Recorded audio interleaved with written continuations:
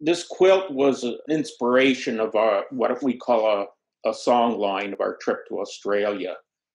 And we tried to focus on the Aboriginal, the different things, the Aboriginal culture and the colors, and just the sheer expanse of that country, because it is a big country. And I was determined when I was in Alice Springs is to go to this quilt shop that specialized in Aboriginal designed quilts. And I ended up buying $500 worth of quilts, that material that I had to carry for the next 4 weeks with me. But the lady, when I left the shop, said, I can close the doors now because I've made my quota for the day. Anyway, the quilt represents kind of our journey. There was a couple of design elements I wanted to capture. The first one being is I wanted the quilt to look like it was Aboriginal in its design and style.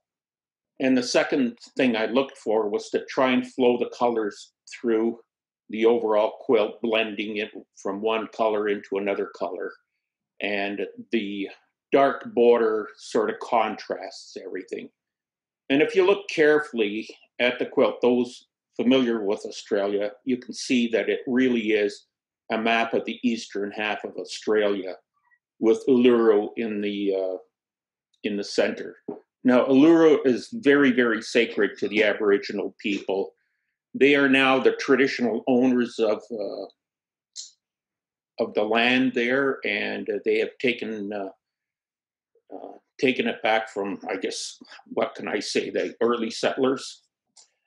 And things like climbing Uluru, which was a common pastime, is no longer allowed.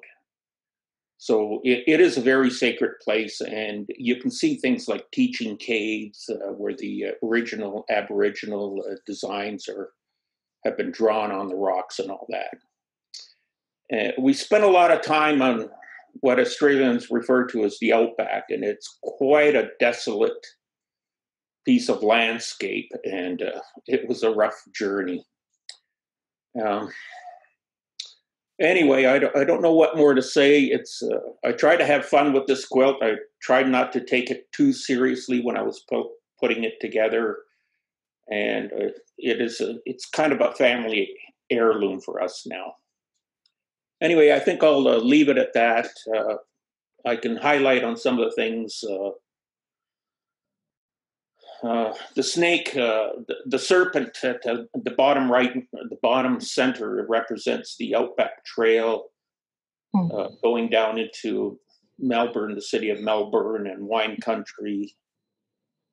Up in the top corner within the square, the top left corner, are the what is referred to as the Seven Sisters, which is a star cluster in the southern hemisphere, which again is quite important to the culture of the Indigenous people of Australia.